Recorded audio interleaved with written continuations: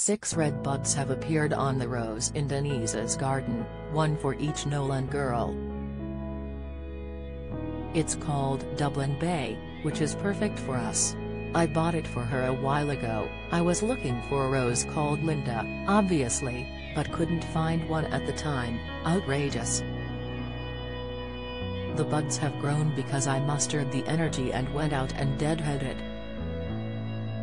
I can't tell you how happy that makes me, the sense of achievement. I used to love gardening, before I got ill. Since I found out the cancer had spread to my brain, I've been going out for lunches as often as possible with friends and family, making the most of every minute, creating special time. They'll put up a blue plaque for me at my favorite spot in the local park. But I'm starting to realize it's the absolutely normal things, the regular life stuff, which is most special. Like deadheading a rose. I also get a buzz when I clear up the plates after we've all sat down on the sofas in front of the telly for dinner. Okay, bear with me.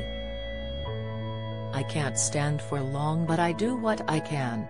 Clearing the plates is life. Alright, not all of it, you've got to hope. It's just good to be living it. I felt poorly again on Friday. Day 5 after chemo brought the usual stomach cramps, and I was up every half hour in the darkest hours. On Saturday, I managed to shower then slept a lot. But by 7 p.m. I was able to join Denise, Anne and some friends downstairs to play board games. Denise got the cheese and crackers out, of course. Everyone says no thanks and then descends like a swarm of locusts, and we played quiz bingo and a game called Linky.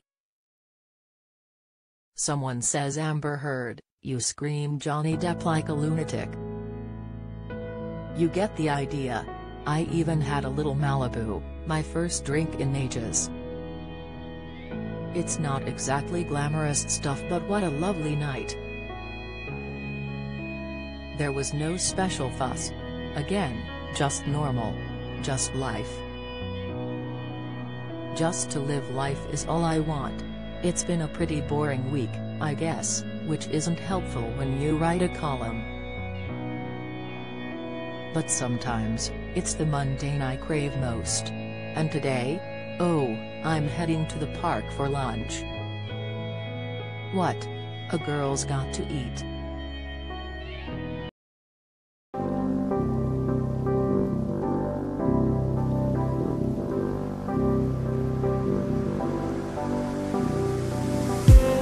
I just